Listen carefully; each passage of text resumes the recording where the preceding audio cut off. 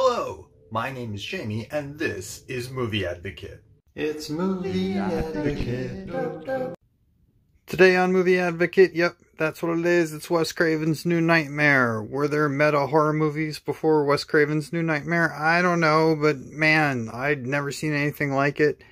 And I still think it's a lot of fun. I think it kind of confronts like what Freddy means to popular culture or just culture in general, what horror movies mean to culture, and just kind of ties it all up in a nice little bow. And I just think it's fantastic, and everybody should see it. And it's just wacky and fun, and like, but also like quite tense and scary, and like it kind of does everything. It's a good one. Check it out.